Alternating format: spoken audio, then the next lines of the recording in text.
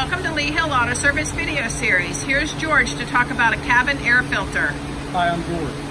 What we have here is a cabin air filter out of a 2010 Toyota Camry. By far, probably one of the worst ones I've seen in 33 years of being in the business. Something like this has a mouse nest as well as the cabin filter, which is totally clogged with debris, never been changed. And this is what we pulled out of the box when we changed the cabin filter. Something this small and this relatively easy to replace is overlooked because it's out of sight, out of mind. Same with an air filter.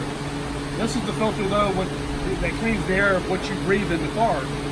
Another thing is if this debris wasn't removed, eventually it would have probably got up in the blower motor, and also it would have clogged the heat and air conditioning box, the evaporator box.